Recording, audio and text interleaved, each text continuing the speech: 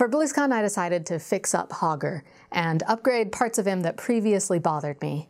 And in the process, I discovered a game changer for cosplaying monsters, but not without quite a few challenges, one that almost ruined my entire plan. Stay tuned to see him go from this to this.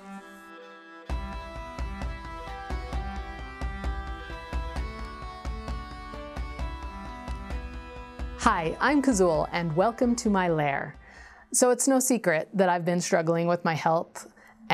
Things just never really got better after my pregnancy 4 years ago, and in fact, they kept getting worse no matter what I did. Rapidly increasing pain, food sensitivities, vertigo, rashes, extreme fatigue, extreme brain fog, you name it. Well, after banging down the doors of many doctors, I finally figured out why.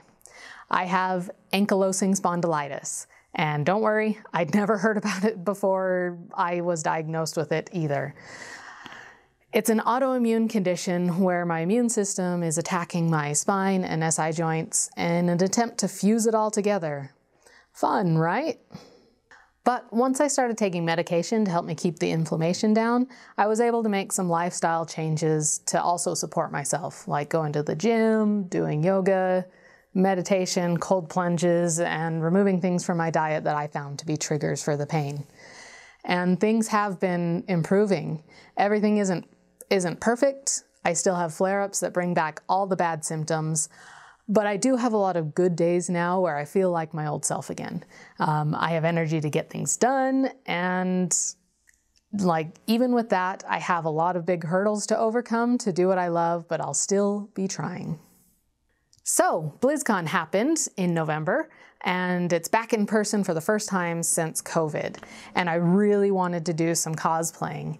But with the late announcement of the dates and the challenges that I've been facing personally, I knew that I could absolutely not make a new project. So I decided to go back and give a facelift to one of my old projects. I decided that Hogger was my best candidate because he was so loved by me and the community. And if I'm being honest, there was a lot of things that I rushed on him, and I wasn't happy at all how they turned out. So this was my chance to bring him to the final form, the vision of what I had in my mind when I first started building him. I made a lot of videos detailing how I built him, so if you're new around here or just want to remember, because it was quite a while ago, here's a playlist of all my Hogger videos. I started with the easiest task to kind of ease myself into the project and give myself an easy win. The creature cast rubber that I used on his nose and lips and teeth had shrunk just enough for the clear coat to fall off. So with a little masking tape, I re-shinied them with some clear gloss coat. It was super quick and made a huge difference. Another easy task was cutting a bigger vision hole in Hogger's neck. The vision hole was the worst part of the original by far, where I only had about a 3 by 5 inch hole to see out of. The new hole is closer to like 8.5 to 9 by 9, and I didn't even bother adding a screen or anything to hide it because hardly anybody noticed the bottom of his neck anyways. The airflow was also great to have, and okay, I admit, it's still hard to navigate in Hogger, but the bigger hole made it a whole lot easier. Then I moved on to his legs. I still love how they move, but with age and the weight that they were carrying, they were starting to get wobbly. If you remember, I had built the bones of the legs out of layers of EVA foam glued together. I performed minor surgery on his legs to add some acetal rods in the middle for strength. It was a little bit tricky, but with the help of some zip ties, I got the bones as rigid as I needed them to be. In the future, if I do more legs like this, I will 100% use rods from the start. There we go.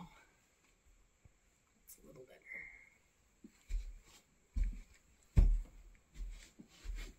This one is okay.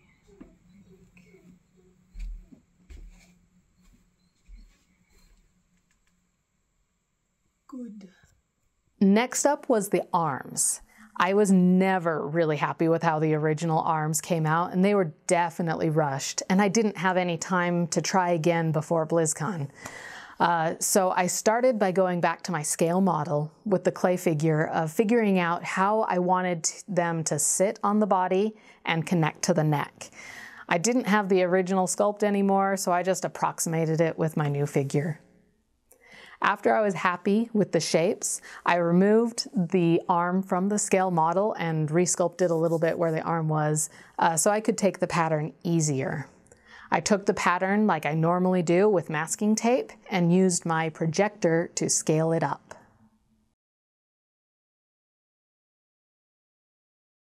Now I want to talk a little bit about a trick I tried when scaling up these arms. I was intending to build them out of 1-inch dry fast foam, and whenever you use a thick material, there will be some distortion. Let me demonstrate. So if you take a tailor's tape and put it around the biggest part of my forearm, it comes out to 9 inches. But if we use a thicker material, like this ruler that I've created on a piece of EVA foam, this is 10mm EVA foam, and wrap it around the same place on my arm, it is closer to 10.5 inches. Furthermore, if I take the original 9-inch measurement from my tailor's tape and put it on the EVA foam, and then try to put it on my arm, now my arm, it won't go over the biggest part of my arm because now there's extra material on the inside. Does that make sense? I've been thinking about this problem for years, like ever since I started scaling things from a model. And I even went as far as to try to figure out a math formula to see if I could help me. But I had a thought for an easy way to do this that I wanted to try and see if it worked here. After I scaled up the pattern, I removed a 1/2 inch, so half the thickness of my material, from all edge of the pattern. And to make sure that the outside part of the foam matched exactly the proportions on my scale model. And it seems to have worked. I will have to go back and carve out some of the inside of the foam for the arm that my actual arm fits into. But I was stoked with the results. I will be testing this technique more further to see if it works on more complex shapes. But I wanted to share this with you, and maybe it'll help you in your pattern making as well. I mirrored these foam shapes, and then I gutted the old arms. And here's where I came onto another big challenge. It had been a very long time since I built Hogger, and the fur that I used for him was no longer available anywhere. I ordered some samples of some similar furs that were close, but none of them were quite the same. I did have quite a bit extra left off of the shoulders that we used to tuck into the vest to avoid there being a gap. But with the arms being so much bigger now, I had this big wedge piece to fill in. And I managed with some creative puzzle piece cutting and sewing to cover the arms completely with the original fur. Then I had to figure out a new way to mount the arms. Since I moved the shoulder position so drastically, I couldn't use the shoulder pad understructure that the old arms were hanging on. I used 3 straps and clips onto the aluminum frame for the neck, and that did the trick. And since the area was also covered by fur from the neck, I didn't have to worry about people seeing through the gaps. I just cut a small slit in the neck fur for the straps to go through, and it worked great.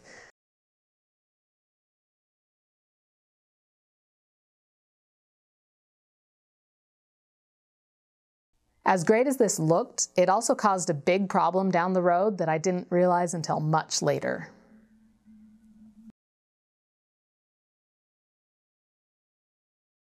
Next up was the Pauldron. My original Pauldron looked tiny on the old arms, and it looked absolutely comical on the new arms. So I first tried building another one 30% bigger, and it still looked small. So I went to 50% bigger and added a couple inches in the middle of the pattern to elongate the shape. I wish I could have gotten a final picture of the two Pauldrons side by side, but I ended up giving the old Pauldron to a friend who works at Blizzard to keep at her desk. I was starting to get a little tired of working on big, hard pieces, so I decided to focus on something a little more detail-oriented. Now, back when I first got home from winning Blizzcon, I was getting all sorts of attention from all over the internet. It was honestly very overwhelming. But one company that reached out to me was VFX Creates. They wanted to send me their Puppet Master sound system so that I could add sound effects to Hogger. They sent me this system completely free, but I didn't sign any deal with them to promote it. I always felt bad about receiving this thing for free, especially since I didn't take the time to add it to Hogger until now. But I'm going to give my honest opinions on the product, and I will be leaving a link in the description, but it's not an affiliated link. I don't get any compensation for linking it, but I want you to know about this thing because, spoiler alert, I freaking love it. I'm more than sold on it, and I'm determined to incorporate this into as many builds as possible in my future. I had to pull out my handholds and a lot of stuff in Hogger's head to make room for the control board. This was good because all that foam was starting to wear out and the glue wasn't holding as well anymore, so that was fine. In the meantime, I tasked my husband with finding classic Knoll sounds and loading them onto the sound system box.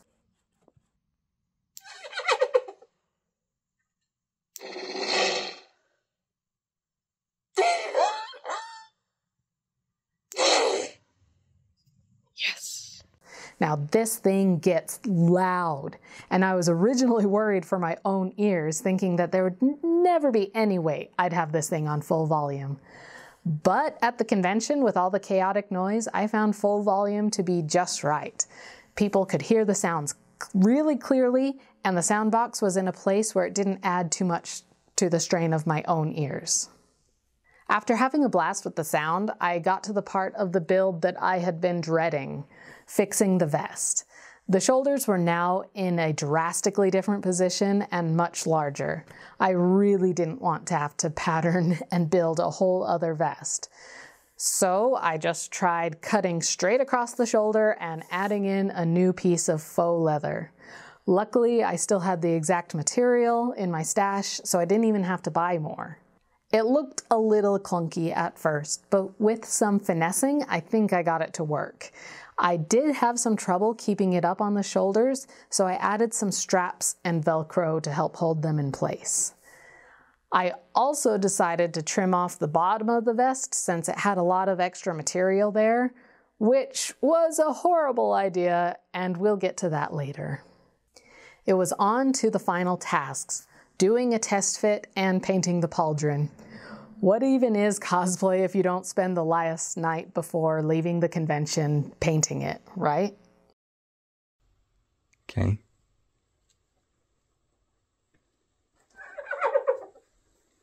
Is that my ear? Yeah.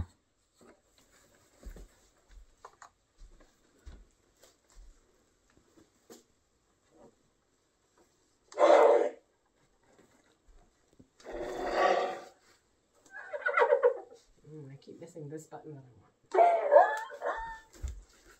Let's see. Oh, that's not the right button.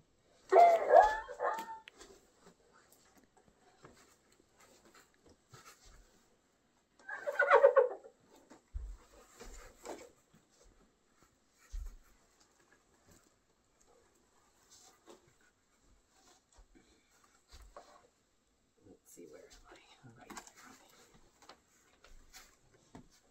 Walk too far. Well, I could see what I was doing.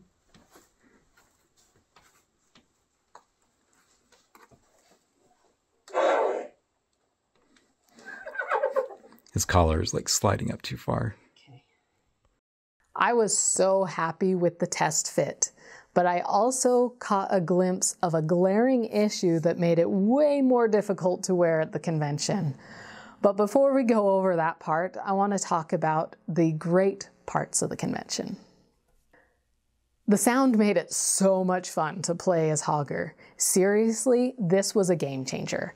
I had a blast scaring people with the growls and snarls, and then doing the classic hyena laugh at them when they would yelp. I had so much fun, and I really lost track of time. I didn't even take a break for like 6 hours.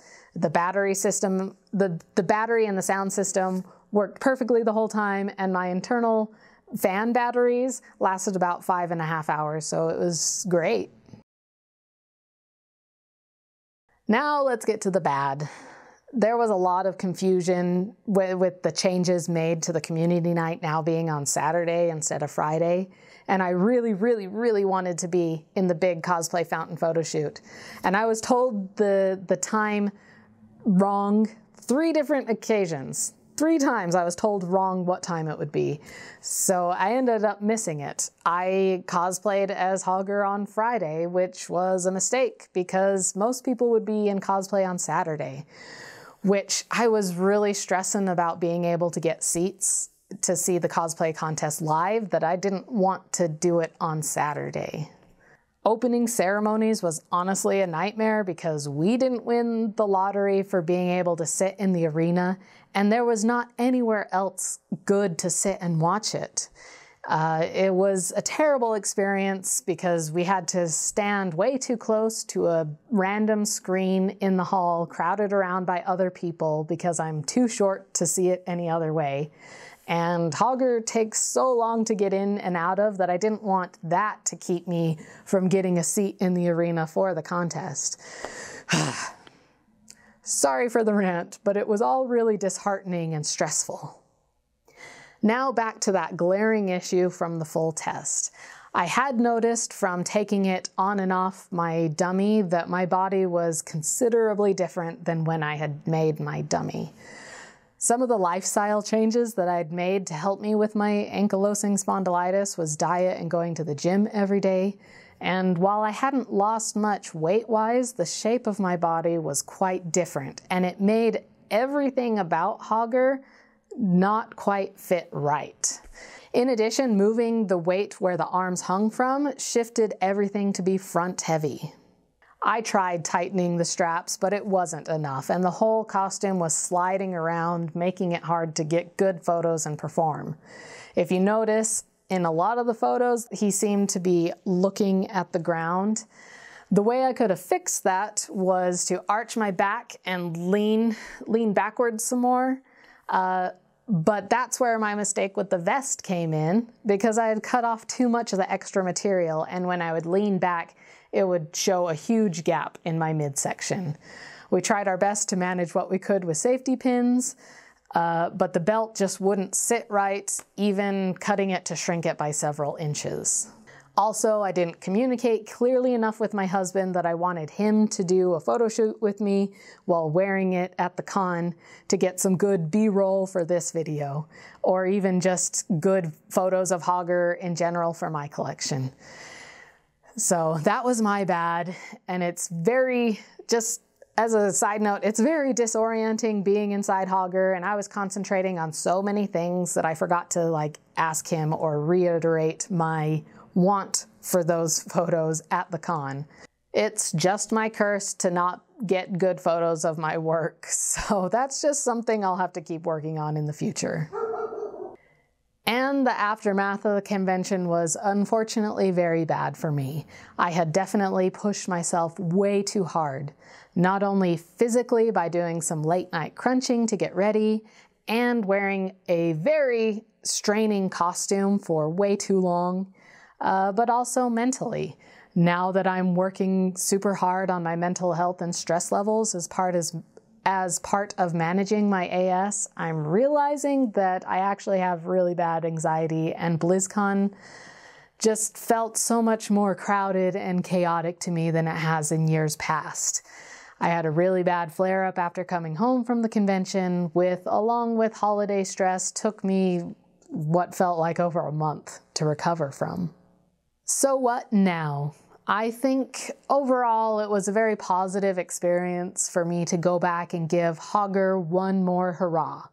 I'm in love with the new arms and how much the sound system improved him and the performance so much. I know he's not perfect, but I finally feel satisfied, content, and wholly proud of what I've done with him. It was also good to get a good benchmark on what I'm currently able to handle moving forward with my AS. I'm trying not to stress myself too much with promises of more and cooler things in the future, but I do promise that I won't be stopped from doing what I love. I started this channel to share my builds and all the tips that I come across to help lift the cosplay community as a whole, and that's not going to change. So thank you all for listening to me drone on way too long about Hogger and my personal woes, but I hope you got something out of it. I'm Kazul, reminding you to embrace your inner beast.